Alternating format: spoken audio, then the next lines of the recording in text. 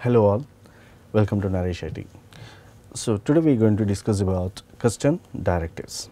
Okay, so we already learned what exactly the concept of a directive, how Angular is providing the bidirectional data binding. Okay, the primary concept of the data binding is nothing but directives only. Okay, bidirectional. Otherwise, you have an option of expressions also to provide the binding, but expressions is something like unidirectional. If you are updating the data somewhere in controller, the data can be updated in the view. Okay, that can be, I mean, it is a kind of view purpose. If you want to do something like that, you can go with expressions. But if in the view also, if you are updating some data and the data if you want to get inside the controller, then mandatorily we need to go with directives only. So assume that you have so many built-in directives like ng model, ng bind, ng view, ng show, ng hide. But if you want to create your own directive, we will have that particular requirement so many times in our application development. So if you have something like a custom directive implementations, how we can able to create it? Well, you can use angular.module, that module name, then you can use directive. Okay, directive is a prototype method through which you can able to provide your directive implementation. Okay, so assume the module name is my app, and we do not require any dependencies, a dependency module to create your custom directive. Directly you can provide an empty array, and the directive you can provide your name, directive reference. Okay, then your directive implementation, a function. Okay, here first we need to understand how that particular reference need to be provided. Well, for the controller or the filter, you do not need to follow any kind of rules, but for directive name we need to follow. Okay, so assume that we have a reference, I mean a directive called ng model. Okay, this ng model directive, how the reference is provided in Angular framework. You can use, sorry, I am just providing module dot directive.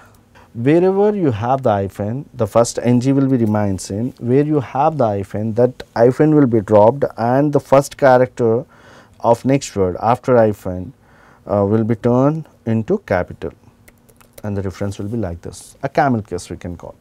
Okay, then the function. Okay, obviously if you are injecting something, as in the last session we discussed about the best practices, out of that one of the concept we discussed about dependency injection. So we need to use that particular dependency injection for directives also. Whatever the directive, service, anything, if you require, if you want to inject something, it's better to practice that particular implementations using dependency injection. Okay, now let me take ng bind, same passion, module dot directive, then ng will be common, then you have the hyphen, it will be dropped, and next word first letter will be turned into capital, so B will be capital, then bind. This is the reference of ng bind directive. Okay, so whatever the reference you wants to put here. Okay, so when we are using the directive in the view, the camel case should be turned into hyphen prefixing symbols, something like that. But if you are planning in a reversal order, if something you have hyphens in your views, then you can convert that particular references into camel cases. Either way you can use that one. Okay, in this way we can able to use the directives. I mean we can able to create the directives, but what exactly the directive will return? Okay, directives will return a JSON object.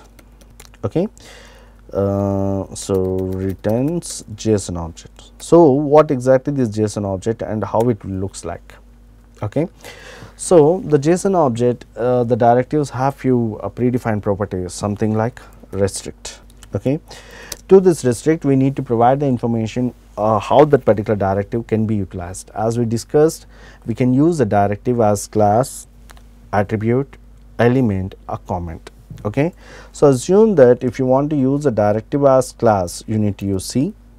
If you want to use a directive as element, you need to use E.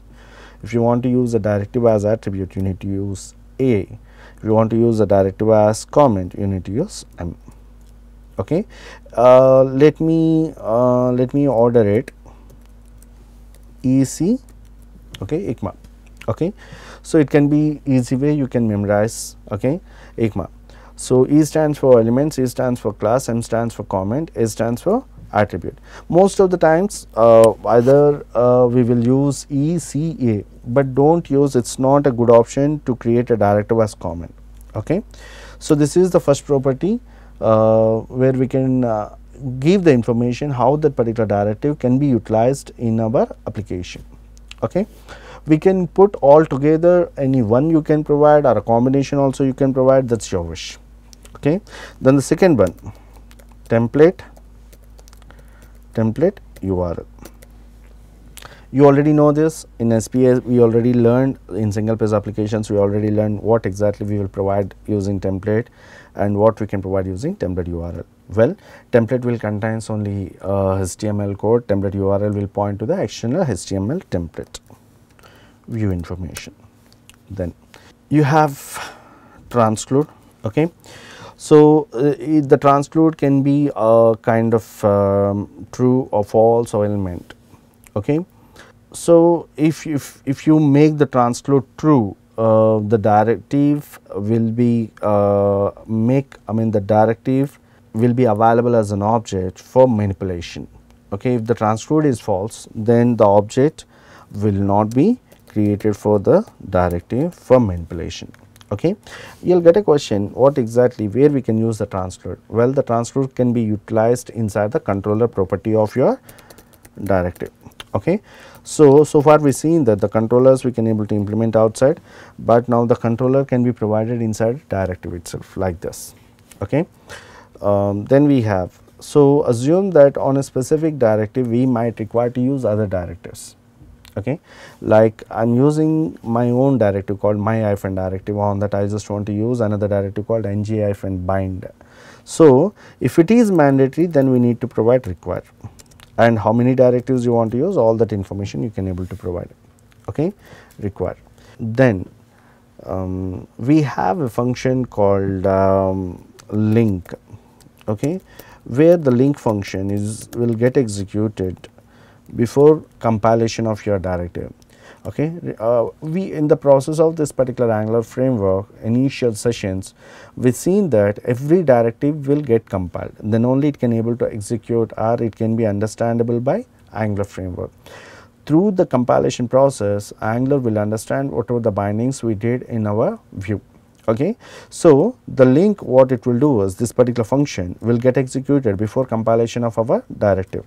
At the same time, we have another directive called compile. Okay. Sorry, it's my mistake.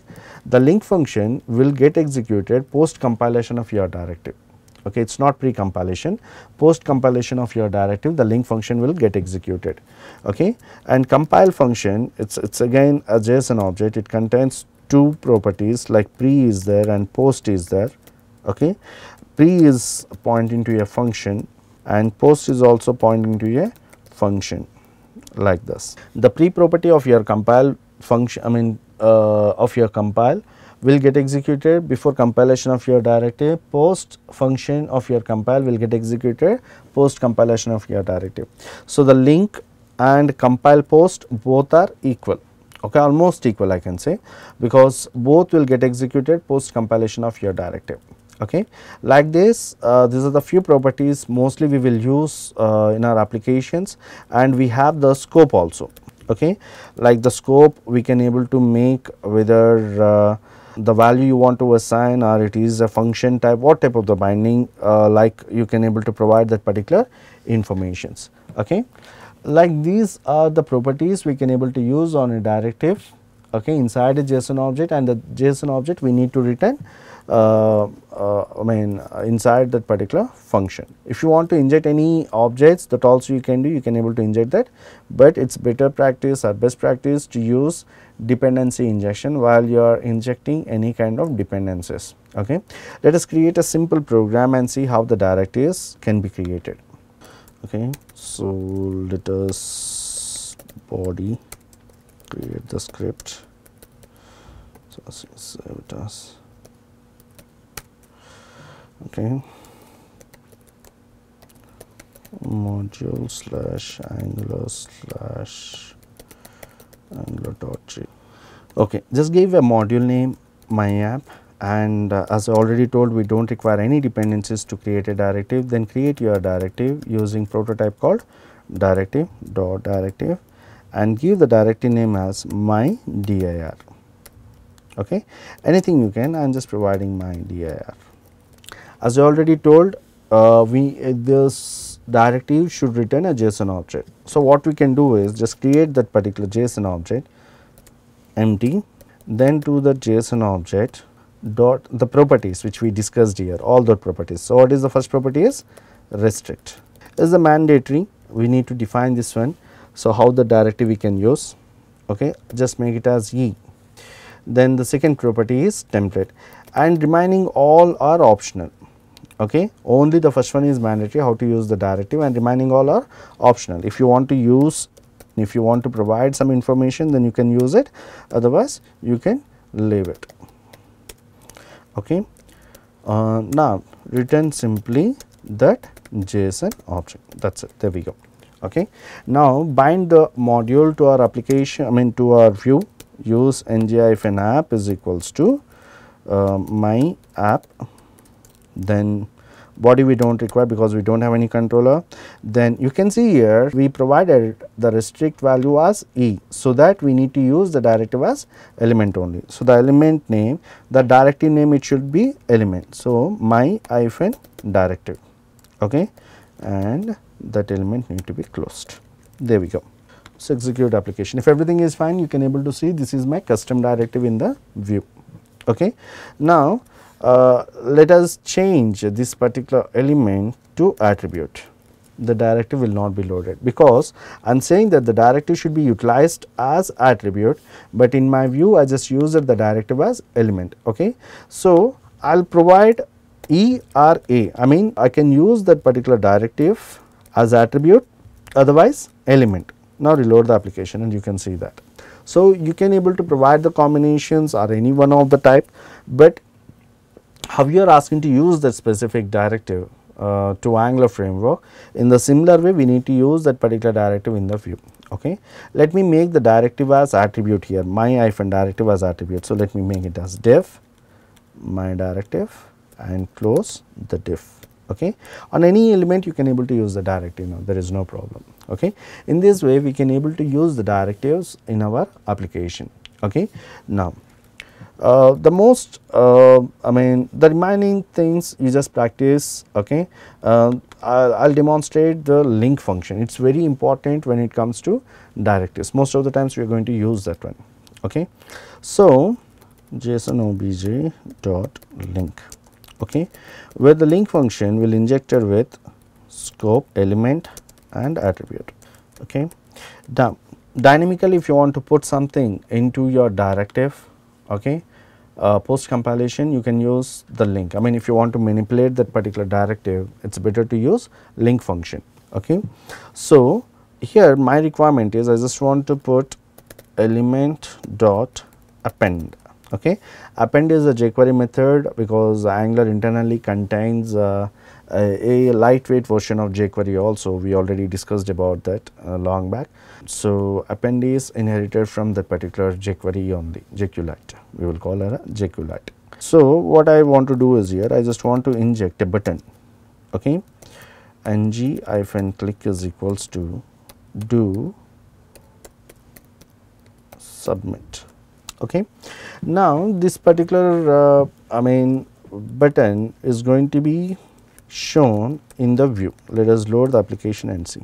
Okay, you can see there a button, click me. Okay, nothing is going to be happen because we don't have any controllers here.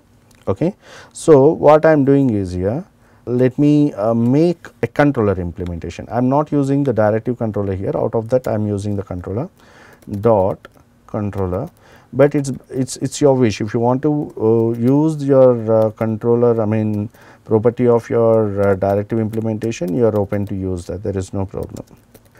$scope dot and the function name I just given as do submit is a function type. Okay, and Here we need to if everything is fine, I just want to show an alert. This is do submit function of my CTRL. Okay, there we go. Now bind this particular controller to the view at the body. Anywhere you can bind, I am using at the body, ng-controller is equals to my CTRL. Done. Okay. So now the function is binded. Okay. So through controller, so the function is available. So when I am clicking on this particular button, the function should get execute. Okay. Reload. Something is went wrong. What happened here? Unexpected token at 16th line. Okay. Semicolon. Remove that. There we go. Reload. Okay. Now click on that one. Nothing is going to be happen. Okay. So we will get a question here whether the controller is available or not. That might be the question. So what I am doing is I am just putting this particular button, okay, before this H2. Okay. So we have two buttons, I mean we have two implementations here. One is template. Inside the template I have a button, then I have the static some HTML. This is my custom directive, header 2 tag. Then post compilation using Linq we are appending another one. Okay. So let me change the names here. Template click me, Linq click me. Okay. Reload. So we have two buttons here, template click me and Linq click me. Let us click on the template click me. There we go. We can able to see the alert. Okay. And now let us click on the Linq click me. We are not getting the alert. Clear? So the implementation for the both buttons are same only. Okay. The code and everything, but still we have some exceptions over there. Okay. It's because of the Linq function is executing post compilation. So what we need to do is we need to compile our element. Okay. So let me do one thing. What I will do is first let us create the element first. Okay. Where my element is equals to use Angular dot element method and provide that. Okay. Now this particular my element you can able to compile using $compile. $compile dot pass this particular my element, okay, and wrap it around whatever the bindings you are identifying, wrap it around scope object. Then once the element is got compiled, then you can able to append the compiled element to our directive. Okay. Now reload the application. If any errors, no errors. Now template click me is working and click on Linq click me, that is also working. Understand now?